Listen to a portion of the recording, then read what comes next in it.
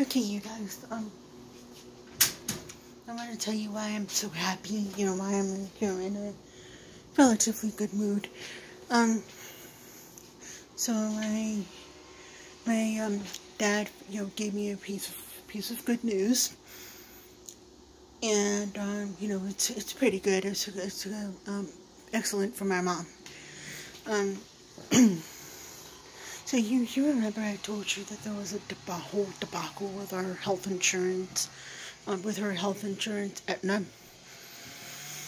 And, that thankfully my mom's doctors, administrators, nurses, and what have you over at her current hospital were very persistent. They were, they worked very hard, to help my mom out.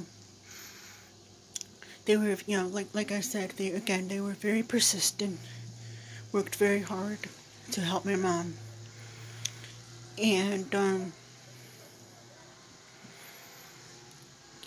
like I said, I have nary a bad word about neither the New Milford Hospital nor Danbury Hospital here in Connecticut. Um, they have they've had the best care teams assembled for my mom and stuff like that. Even her regular doctors, like her regular physician, her like her primary care doctor and other doctors. They're all pretty good. Her whole healthcare team is very good. Yeah, they've always taken care of her, always kept an eye on her. They've always followed up with her and stuff like that. And even Milford Hospital and Danbury Hospital have been very good people. They've taken great care of my mom. And this is, I believe it's tomorrow. Okay, so again, tomorrow is her last day of receiving the antibiotic, I believe. So tomorrow she will be all set with that, and the very rigorous infection she had should be finished off by tomorrow afternoon. Excuse me. Yeah, so it's by tomorrow afternoon it should be all finished. She should be all finished with the antibiotic and all clear to go, get going. Not home though. That's kind of bad news, but here's the good part. Like I said, her healthcare team over at the Danbury Hospital, like I have said, as I've mentioned, they've been very good with her. They've worked very hard to, again, like I said, help her, give her good care, take very good care of her, keep an eye on her and all that. And, they told her that she would have to go to Belleville Healthcare for, a short-term stay to rebuild her strength and stuff. And, you remember I told you there was like a whole, debacle about that. It was kind of like nobody wanted to help her with that and stuff. And nobody would tell her what, what was going on, really. Because she was also assuming that she might have to, do a visiting nurse thing here at home. Which wouldn't have been a bad thing. It honestly wouldn't have. My dad would have just had to take some time off and maybe, work with mom as well as the visiting nurse.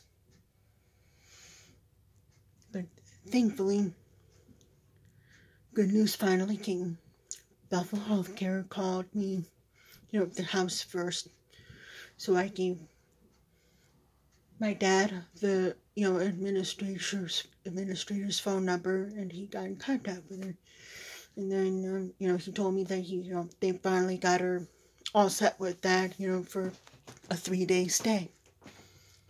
So I put out some outfits for her on the bed, spread it out, some outfits on the bed for Dad to look over, make sure it's all good. And then, he'll pack it up for her. her 3-day, I think it's like a 2-3 day stay over at the Bethel Healthcare this coming weekend, which is a very good sign. So I think, like I said, she probably just has to wait out the antibiotic, final antibiotic course tomorrow, and then probably go over on for Friday, I'm guessing. Come home either Sunday or Monday from Bethel Healthcare, which is good. They just gotta help her rebuild her strength a bit more. She's been walking around a little bit here and there. So they got her started on that at the hospital. They had her getting up and walking around a little bit here and there. So that's a good thing. And like I said, they finally got her, the insurance finally approved her for a 3-day stay over at Bethel Healthcare, which will definitely help her regain her strength for coming home for good. Again, this was a whole debacle, a whole path, and I wanted to share the good news. And on a light note, even lighter note, she's been doing really good, as I've mentioned. As I've also mentioned, she's on her last day tomorrow, which is really good as well. Brings a smile to my face, and I'm sure it kind of makes my dad happy as well.